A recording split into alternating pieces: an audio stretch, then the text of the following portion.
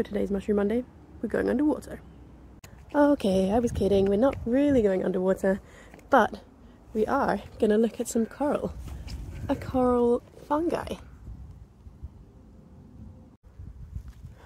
Coral fungi look an awful lot like coral and they look very diverse in appearance. This one is one of the club fungi group, which means that the individual strands are quite kind of thick and substantial.